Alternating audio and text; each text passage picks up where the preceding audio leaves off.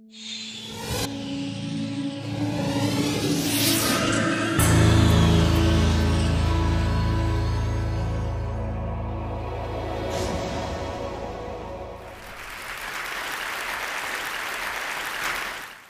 a computer science professor, and my area of expertise is computer and information security. When I was in graduate school, I had the opportunity to overhear my grandmother describing to one of her fellow senior citizens what I did for a living. Apparently, I was in charge of making sure that no one stole the computers from the university. And, you know, that's a perfectly reasonable thing for her to think, because I told her I was working in computer security, and it was interesting to get her perspective. But that's not the most ridiculous thing I've ever heard anyone say about my work. The most ridiculous thing I ever heard is I was at a dinner party, and a woman heard that I work in computer security, and she asked me if, she said her computer had been infected by a virus, and she was very concerned that she might get sick from it, that she could get this virus. And I'm not a doctor, but I reassured her that it was very, very unlikely that this would happen. But if she felt more comfortable, she could be free to use latex gloves when she was on the computer, and there'd be no harm whatsoever in that. I'm going to get back to this notion of being able to get a virus from your computer in a serious way. What I'm going to talk to you about today are some hacks, some real-world cyber attacks that people in my community, the academic research community, have performed, which I don't think most people know about, and I think they're very interesting and scary. And this talk is kind of a greatest hits of the academic security community's hacks. None of the work is my work. It's all work that my colleagues have done, and I actually asked them for their slides and incorporated them into this talk. So the first one I'm going to talk about are implanted medical devices. Now, medical devices have come a long way technologically. You can see in 1926, the first pacemaker was invented. In 1960, the first internal pacemaker was implanted, hopefully a little smaller than that one that you see there. And technology has continued to move forward. In 2006, we hit an important milestone from the perspective of computer security. And why do I say that? Because that's when implanted devices inside of people started to have networking capabilities. One thing that brings us close to home is we look at Dick Cheney's device. He had a device that pumped blood from an aorta to another part of the heart, and as you can see at the bottom there, it was controlled by a computer controller. And if you ever thought that software reliability was very important, get one of these inside of you. Now, what a research team did was they got their hands on what's called an ICD. This is a defibrillator, and this is a device that goes into a person to control their heart rhythm. And these have saved many lives. Well, in order to not have to open up the person every time you want to reprogram their device or do some diagnostics on it, they made the thing be able to communicate wirelessly. And what this research team did is they reverse engineered the wireless protocol, and they built the device you see pictured here with a little antenna that could talk the protocol to the device and thus control it. In order to make their experiments real, they were unable to find any volunteers, and so they went and they got some ground beef and some bacon, and they wrapped it all up to about the size of a human being's area where the device would go, and they stuck the device inside it to perform their experiments somewhat realistically. They launched many, many successful attacks. One that I'll highlight here is changing the patient's name. I don't know why you would want to do that, but I sure wouldn't want that done to me. And they were able to change therapies, including disabling the device. And this is with a real commercial off-the-shelf device, simply by performing reverse engineering and sending wireless signals to it. There was a piece on NPR that some of these ICDs could actually have their performance disrupted simply by holding a pair of headphones onto them. Now, wireless and the internet can improve healthcare greatly. There are several examples up on the screen of situations where doctors are looking to implant devices inside of people, and all of these devices now, it's standard that they communicate wirelessly. And I think this is great, but without a full understanding of trustworthy computing, and without understanding what attackers can do and the security risks from the beginning, there's a lot of danger in this. Okay, let me shift gears and show you another target. I'm going to show you a few different targets like this, and that's my talk. So we'll look at automobiles. This is a car, and it has a lot of components, a lot of electronics in it today. In fact, it's got many, many different computers inside of it, more Pentiums than my lab did when I was in college. And they're connected by a wired network. There's also a wireless network in the car, which can be reached from many different ways. So there's Bluetooth, there's the FM and XM radio, there's actually Wi-Fi, there are sensors in the wheels that wirelessly communicate the tire pressure to a controller on board. The modern car is a sophisticated multi-computer device. And what happens if somebody wanted to attack this? Well, that's what the researchers that I'm going to talk about today did. They basically stuck an attacker on the wired network and on the wireless network. Now, they have two areas they can attack. One is short-range wireless, where you can actually communicate with the device from nearby, either through Bluetooth or Wi-Fi. And the other is long-range, where you can communicate with the car through the cellular network or through one of the radio stations. Think about it, when a car receives a radio signal, it's processed by software. That software has to receive and decode the radio signal and then figure out what to do with it, even if it's just music that it needs to play on the radio.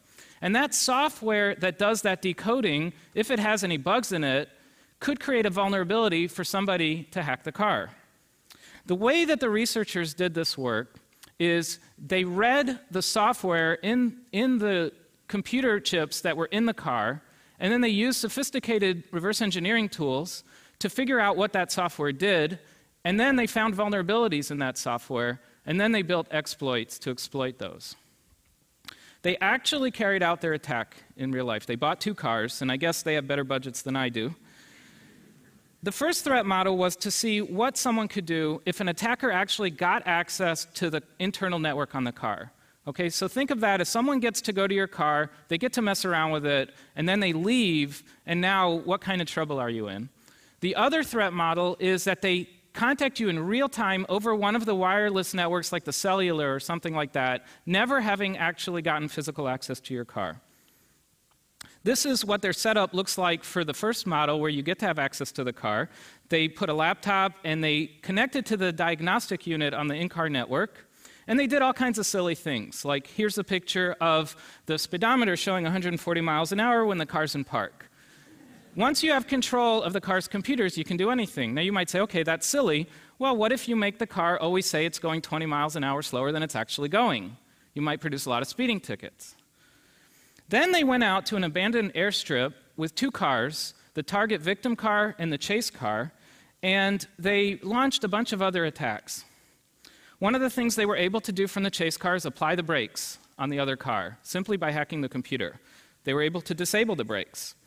They also were able to install malware that wouldn't kick in and wouldn't trigger until the car was doing something like going over 20 miles an hour or something like that. The results are astonishing, and when they gave this talk, even though they gave this talk at a conference to a bunch of computer security researchers, everybody was gasping. They were able to take over a bunch of critical computers inside the car: the brakes computer, the lighting computer, the engine, the dash, the radio, etc. And they were able to perform these on real commercial cars that they purchased using the radio network. They were able to compromise every single one of the pieces of software that controlled every single one of the wireless capabilities of the car. All of these were implemented successfully. How would you steal a car in this model? Well, you compromise the car by a buffer overflow vulnerability in the software, something like that. You use the GPS in the car to locate it. You remotely unlock the doors through the computer that controls that, start the engine, bypass anti-theft, and you've got yourself a car. Surveillance was really interesting. The authors of the study have a video where they show themselves taking over a car and then turning on the microphone in the car and listening in on the car while tracking it via a GPS on a map. And so that's something that the drivers of the car would never know was happening. Am I scaring you yet? Got a few more of these interesting ones. These are ones where I went to a conference and my mind was just blown, and I said, I have to share this with other people. This was Fabian Monrose's lab at the University of North Carolina. And what they did was something intuitive once you see it, but kind of surprising. They videotaped people on a bus, and then they post-processed the video. What you see here in number one is a reflection in somebody's glasses of the smartphone that they're typing in. They wrote software to stabilize, even though they were on a bus and maybe someone's holding their phone at an angle, to stabilize the phone, process it, and you may know on your smartphone when you type a password, the keys pop out a little bit, and they were able to use that to reconstruct what the person was typing and had a language model for detecting typing. What was interesting is by videotaping on a bus, they were able to produce exactly what people on their smartphones were typing. And then they had a surprising result, which is that their software had not only done it for their target, but other people who accidentally happened to be in the picture, they were able to produce what those people had been typing. And that was kind of an accidental artifact of what their software was doing. I'll show you two more. One is P25 radios. P25 radios are used by law enforcement and all kinds of government agencies and people in combat to communicate, and there's an encryption option on these phones. This is what the phone looks like. It's not really a phone, it's more of a two-way radio. Motorola makes the most widely used one, and you can see that they're used by Secret Service, they're used in combat. It's a very, very common standard in the US and elsewhere. So one question the researchers asked themselves is, could you block this thing, right? Could you run a denial of service? Because these are first responders. So would a terrorist organization want to black out the ability of police and fire to communicate at an emergency? They found that there's this GirlTech device used for texting that happens to operate at the same exact frequency as the P25, and they built what they called My First Jammer. If you look closely at this device, it's got a switch for encryption or clear text. Let me advance the slide. And now I'll go back. You see the difference? This is plain text. This is encrypted. There's one little dot that shows up on the screen and one little tiny turn of the switch. And so the researchers asked themselves, I wonder how many times very secure, important, sensitive conversations are happening on these two-way radios where they forget to encrypt and they don't notice that they didn't encrypt. So they bought a scanner. These are perfectly legal, and they run at the frequency of the P25. And what they did is they hopped around frequencies, and they wrote software to listen in. If they found encrypted communication, they stayed on that channel, and they wrote down that's a channel that these people communicate in, these law enforcement agencies. And they went to 20 metropolitan areas and listened in on conversations that were happening at those frequencies. They found that in every metropolitan area, they would capture over 20 minutes a day of clear text communication. And what kind of things were people talking about? Well, they found the names and information about confidential informants. They found information that was being recorded in wiretaps, a bunch of crimes that were being discussed, sensitive information. It was mostly law enforcement and criminal. They went and reported this to the law enforcement agencies after anonymizing it, and the vulnerability here is simply the user interface wasn't good enough. If you're talking about something really secure and sensitive, it should be really clear to you that this conversation is encrypted. That one's pretty easy to fix. The last one I thought was really, really cool, and I just had to show it to you. It's probably not something that you're going to lose sleep over, like the cars or the defibrillators, but it's stealing keystrokes. Now, we've all looked at smartphones upside down. Every security expert wants to hack a smartphone. And we tend to look at the USB port, the GPS for tracking, the camera, the microphone. But no one up till this point had looked at the accelerometer. The accelerometer is the thing that determines the vertical orientation of the smartphone. And so they had a simple setup. They put a smartphone next to a keyboard, and they had people type. And then their goal was to use the vibrations that were created by typing to measure the change in the accelerometer reading to determine what the person had been typing.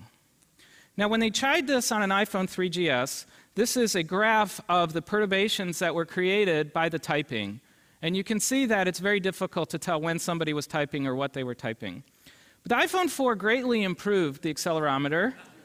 And so the same measurement produced this graph. Now, that gave you a lot of information while someone was typing.